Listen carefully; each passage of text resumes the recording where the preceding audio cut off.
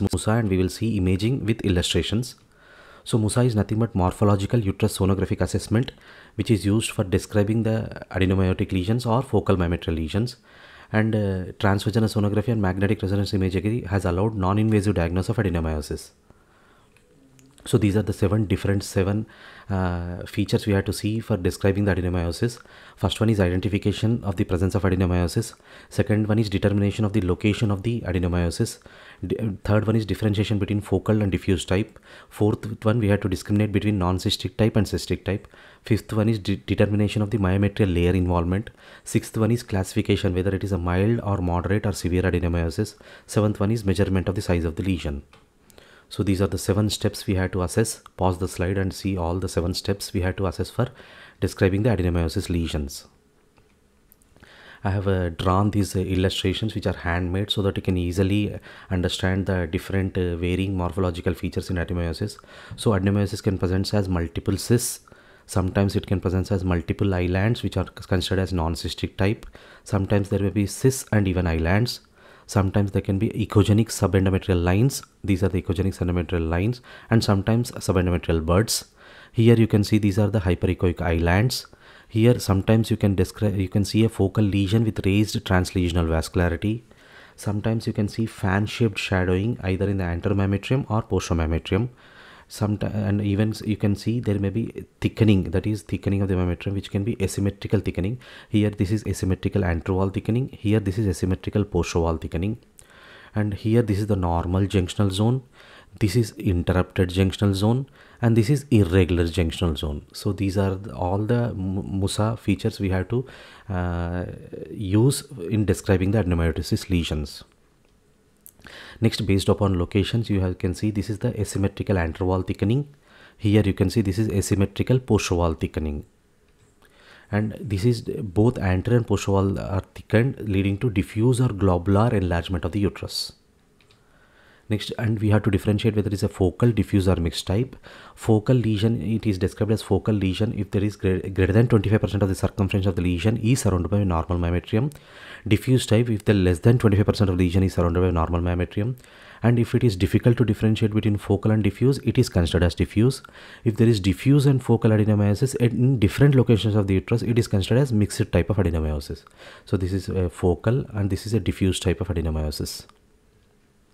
Next, you have to differentiate them into cystic type, and this is non-cystic type. And also you have to understand, we have to stratify the layers of the uterus, and you also describe the involvement of the layers of the uterus. Here you can see this is a graphical illustration where you can see this is the endometrial uterine cavity, this is the endometrium, and this is the inner myometrium which is close to the endometrium, which is called as junctional zone. And the middle myometrium is nothing but placed between the inner myometrium and the red layer, which is called as vascular arcade. And outer myometrium is placed between the vascular arcade and the subserosal layer. So this is endometrium, inner myometrium, middle myometrium, and outer myometrium. So this is the different layers of the uterus. Here you can see there is an adenomyotic lesion in the inner myometrium. Here you can see there is an adenomyotic lesion in the middle myometrium. Here you can see there is adenomyotic lesion in the outer myometrium. So we can describe the location of the adenomyosis in the uterine layers by these illustrations. So these are the inner, this is middle myometrium, and this is outer myometrium. Next, extent of the adenomyosis, it is classified. If it is mild, that if it is less than 25% of the myometrium is involved, it is called mild. If it is 25 to 50% of the myometrium is involved, it is called moderate. If it is greater than 50% of the involvement of the myometrium, it is called as severe adenomyosis. Next, we will try to see some cases with illustrations. Here you can see there are multiple subendometrial lines. Here you can see this is the subendometrial line, and this is also echogenic subendometrial lines. So these are the subendometrial lines. Next, in this case, we will try to see multiple subendometrial buds. So these are the, you can see these are the subendometrial buds. Next, we will try to see the islands, that is hyperechoic islands. You can see this is the hyperechoic island. This is also a hyperechoic island. So these are the hyperechoic islands of varying sizes and shapes. Next, you can see there is diffuse enlargement of the uterus with the loss of junctional zone. And also you can see there are multiple subendometrial cysts. These are the multiple subendometrial cysts. Thanks to Dr. Amol Karwande for contributing this case.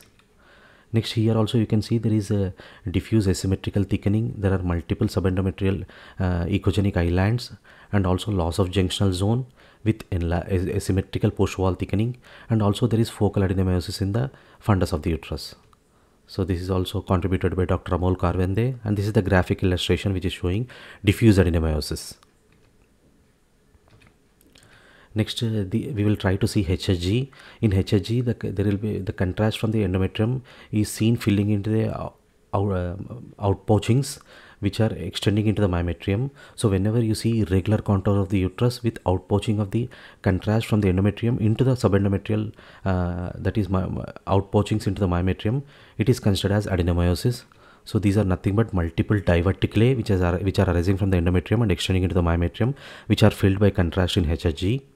So this is adenomyosis on HSG. Next case we will try to see on MR. So here you can see there are multiple subendometrial hyperintense cystic lesions and even few island areas, and also there is loss of junctional zone.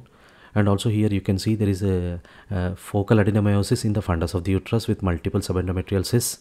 Here also you can see there is a diffuse adenomyosis. This is diffuse adenomyosis and this is focal adenomyosis. This is a type of mixed type of adenomyosis, and you can see multiple subendometrial hyperintense cystic lesions. And here you can see there is a endometriosis mimicking as a adenomyoma in the anterior wall of the uterus. So these are all the varied presentations of the adenomyosis on MRI. Next we will try to see, this is the HSG where you can see multiple contrast filled outpouchings extending from the endometrium into the myometrium. This is, you can see subendometrial echogenic lines and even subendometrial echogenic buds on ultrasound. Here you can see we have also seen there is loss of junctional zone with multiple hyperintense myometrial cysts noted in the endometrium and even in the junctional zone with loss of junctional zone. Here this is the graphic illustration. And here you can see this is the HPE gross specimen where you can see diffuse asymmetrical thickening of the posterior wall. There are multiple subendometrial cysts, and even there is a blood or brown stained blood which is seen in the cysts, which are sometimes called cigar burn appearance. So these are the varied presentations of the adenomyosis. And basing upon these 7 features, they are classified into different types. You can pause the slide and see these different classifications which are which are classifying the adenomyosis basing upon the MUSA features. Here this is the sonographic classification reporting system for diagnosing adenomyosis. This is the journal from which I have taken all these illustrations, which is published by Bosch et al. Happy Raksha Bandan and Independence Day. Thank you all.